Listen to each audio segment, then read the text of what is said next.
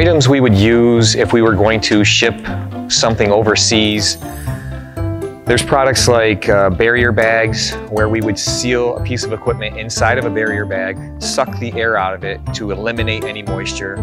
We use products like desiccant. We have other sprays that we can put on things.